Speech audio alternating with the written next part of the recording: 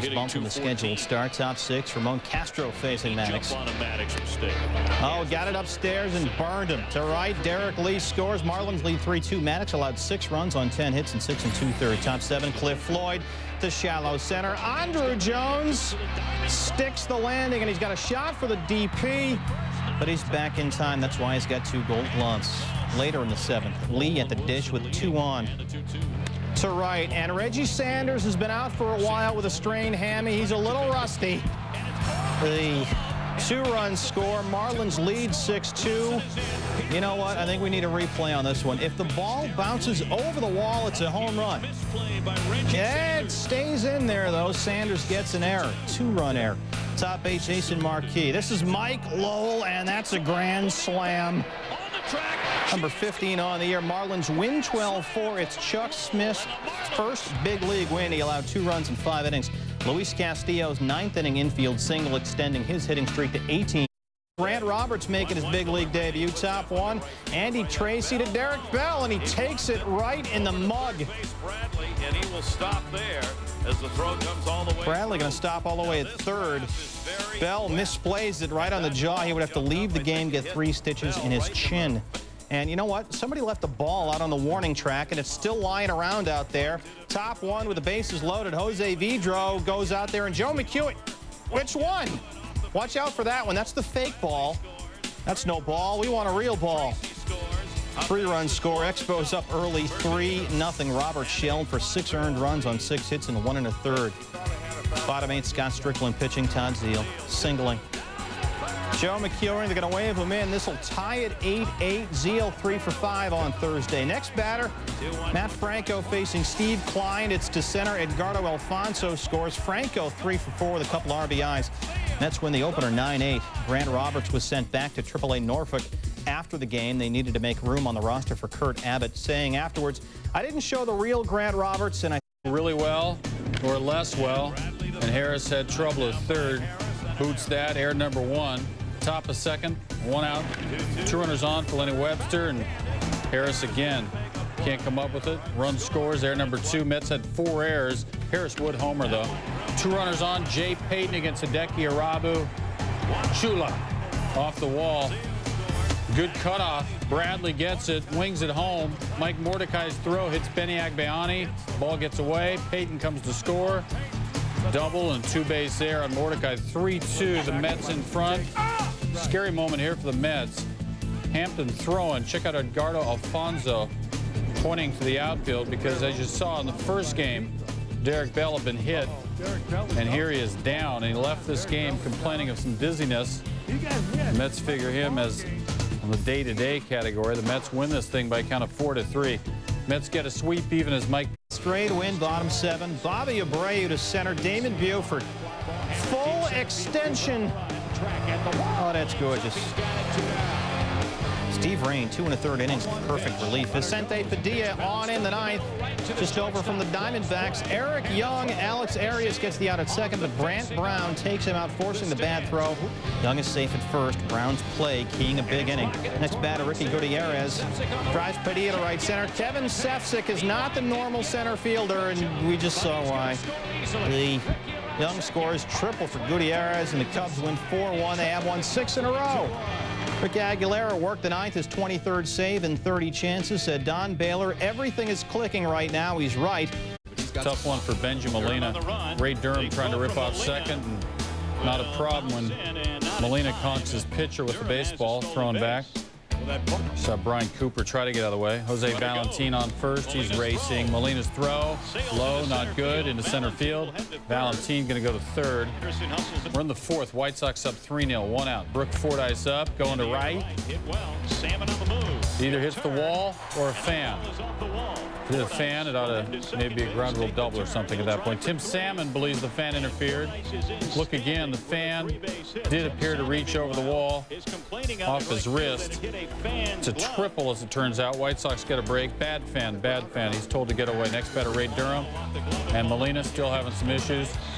Fordyce scores. White Sox up 4-0 in the 6th. Frank Thomas diving back in. Appears to have twisted his knee, and appeared that way the trainers. They yank him out of the game. Going to be evaluated on Friday. Carlos Lewis 4 for 5 in this third 4-hit game of the year. Thursday, 3 games up on the A's for the AL West lead. Bottom third, Ricky fouls one off, but you know what? Lupinella has a problem. A power problem. Dude, the lights are out. Up there. This after Saturday when the roof at Safeco wouldn't close, forcing a rain delay and a lot of wet fans. Thursday, play did resume after a 17-minute delay. Bottom 5, Alex Rodriguez to center. This will score Ricky. RBI single for A-Rod on his 25th birthday, 2-1 Mariners. He was 2 for 3. He's hitting .348 now. Top 7, Arthur Rose against Todd Green with the bases loaded. It is up the middle to score a pair, and the Jays retake the lead 3-2. 2 batters later, bases full again. Jose Mesa, that's a dangerous combination. Agon is through. 2 more score, and the Blue Jays win. Just the 4th time in the last 50 games the Blue Jays went homerless. It's their first time they've won a homerless game since May 14th. Now, one Seattle paper says the M's are thinking over an Al Martin for Carlos Guillen trade with San Diego. Parra facing Barry Zito with the A's up 3-2. Nomar's 14th of the year is gone. That homer put him at .395 for the season. It's tied at 3. Bottom 7, Miguel Tejada facing Tim Wakefield. Come on, Darren Lewis. The A's go up 4-3. Wakefield allowed 3 home runs in the game. Top 9, Jason Varitek off Jason Isringhausen down the right field line, and third base coach Wendell Send-Em-In Kim is going to wave Bernard Gilkey all the way in from first. This time it's a good call, but Varitek continues that great Boston tradition of outstanding base running. Oh, well, the double tied it at 4. Anyway, top 10, first and second, Troy O'Leary. Up the middle off Jeff Tam. Manny Alexander has to run in because he lent somebody his car again. Red Sox go up 5-4. Bottom 10, 1 out. They're loaded. Derek Lowe facing Adam Piott to third. Ed Sprague coming home. Terrence Long is out. Red Sox still up 5-4. 2 outs. They're still loaded and low. Clutch rings up Ryan Christensen. That's your ball game. Red Sox win 5-4. Lowe's 22nd save and 27 chances. For the A's, just their 2nd loss in their last 15. And Ryan Glenn to the Sunday hit. 3-run homer. Gonzalez with 14 this season. Tigers out front 3-0. And Bill Hasselman's up. Traded for Gonzalez. Does like him. Off of Steve Sparks. First of the year. Media pressure will be intense for a second. 7th inning. 4-3 Rangers. C.J. Nikowski facing Rafi Palmeiro. And he hits it to the 18 to 24-year-old target audience. 3-run homer. 27 for him. Rangers win at 7-3. So Gonzalez conked a homer against his old team, but the players traded to Texas for him, combined to do more. About the Dodgers and the Rocks. 3rd inning, Adrian Beltre's up. Bases are loaded, and they're unloaded. 2nd career grand slam. Dodgers are out front by a count of 6-3 after that. We're in the 5th. Beltre again looking to break a 7-7 tie, and he did the other way. Sean Green will come and score. Dodgers up 8-7. Beltre 6 RBI, career high. Next batter, Alex Cora against Giovanni Carrera. Big play to meet. Takes it over a wall. 3-run home run, 2nd homer of the day. Dodgers up 11-7. In the 6th, Cora going after 3rd dong. Listed deep to right, but not out. Conks off the wall. Todd Hundley scores. 1-1 will score. And Cora goes for career high in hits and RBI. 4 hits, 5 RBI. And the Dodgers are winners for the 7th time in 9 games. Tied a season high in runs scored. Going well early to Danny Bautista.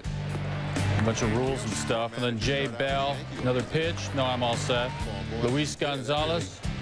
Wiffle ball occurs. Ankiel strikes out the side in the 1st. Now bottom of 1.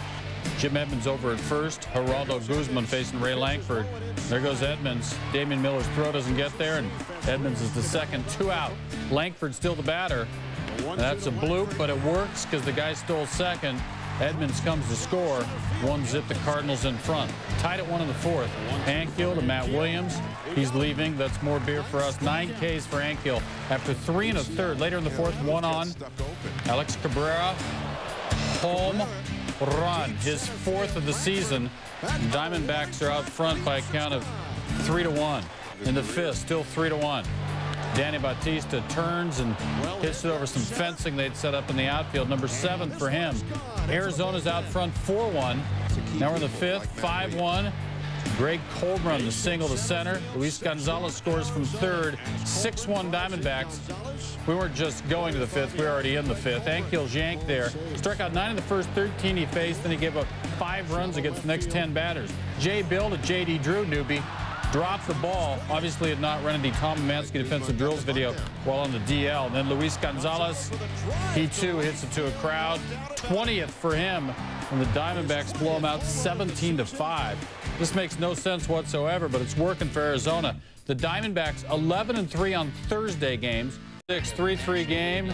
Aramis Ramirez at third. Divin stays on his knees.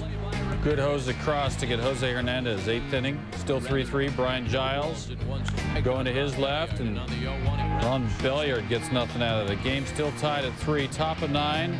The pinch hitter, Tyler Houston. Houston with a drive, well hit to right center. If you don't eat your meat, you can't have any pudding. How can you have any pudding if you don't eat your meat? The homer gives the Brewers the 4-3 win, and with that, Matt Vasgersian will be forced. That's a base hit. Denny Hawkins scores. Guzman 3 RBI in this one. Coney already in a 1-0 hole. Still bottom 1. Ron Coomer trying to knock in Guzman here. And that's going to get through and do it. Cone allowed 3 runs in the first. Top 5. Mark Redmond facing relatively new guy, David Justice. Say hello to my little friend. 423 feet, a 2-run shot is 27th on the year and 6th home run as a Yankee. New York within 3, 5-2. Bottom 6, Hawking against Cone, double.